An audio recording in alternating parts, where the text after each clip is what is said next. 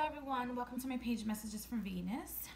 This is Maddie. So today we're going to be looking through a deck which is called the Aeon Tarot, and this was gifted to me by a beautiful soul. Okay, I'll have her information on my Instagram because I did the 60-second first impressions on this deck, and so the link is connected to my website. So this is the box. It's not like a box to go crazy over at all in any way, shape, or form. It does bring a booklet. Let me see here.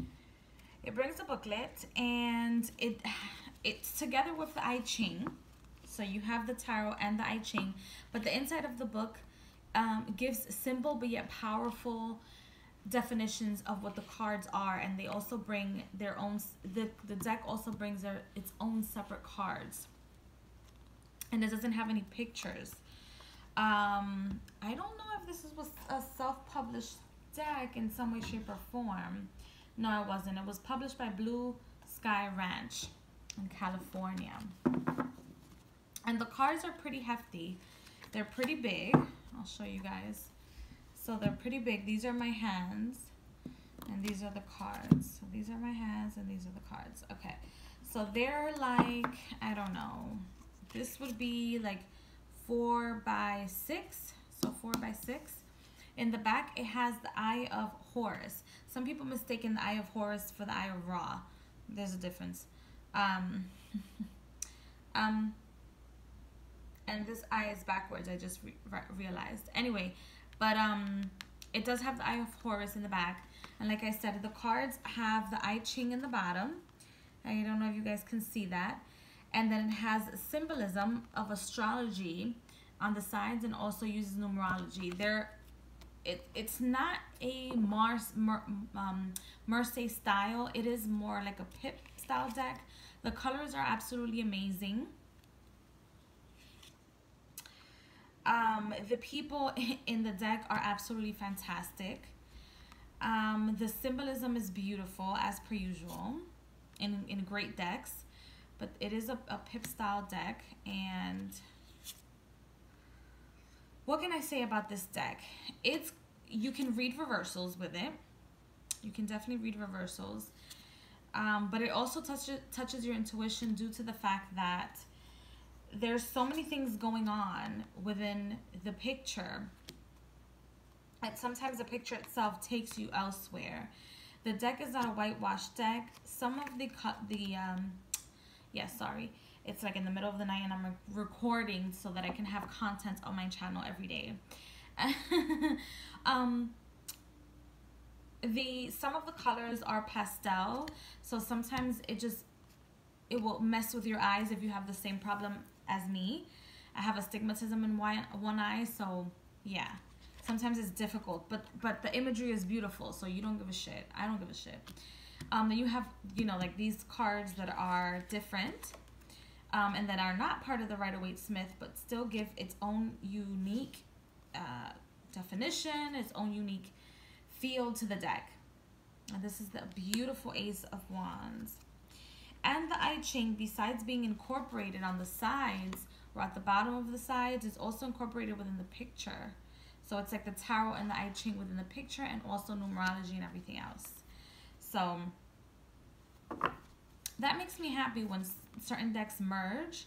You see, like this is the Hermit. Like, what about this tells you that it's a Hermit? To the plain eye, nothing. It also makes me feel like I am in a safari due to the type of animals. So if you're connected with animal totems, or you work with animal totems a lot, this is a beautiful deck. And this deck is also very much connected, according to me, to the story of Sophia and how she created this planet, and how her energy, I should say, created this planet. I don't think the book touches on that, because I don't read the books like that. I really don't, and it's really bad, because then I end up reading them after I use the deck 1,000 times, and I'm like, oh my gosh, like the creator of this deck thinks the same age as I do. So it doesn't touch on the story of Sophia, but it does talk about the spiritual energies and the Aquarian age and our relationships. So I always tend to look at things from the outside of the box and know when to recognize my goddesses, my gods within everything in all elements, even elements outside of their own element. It's also very much connected to the Egyptian mythology as well as other mythologies, like Greek mythology, I feel.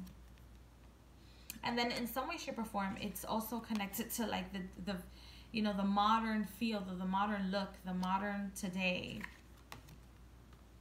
So I'm not going to show you guys all the cards, but for those of you that are interested in purchasing this deck, I guess you guys can find it on the internet. The cardstock is not that great, but it doesn't matter. You can shuffle sideways because it's a pretty big deck, but you can still break the deck so that you can shuffle this way if you want to read reversals. However, it's very difficult to do so with this deck due to the size of the deck. It's very accurate. It touches the soul as any tarot deck does. Maybe I should just continue to flip through. It touches the soul just like any tarot deck, in my opinion, does. However, I love unique decks. I love things that are unique, that have their own voice.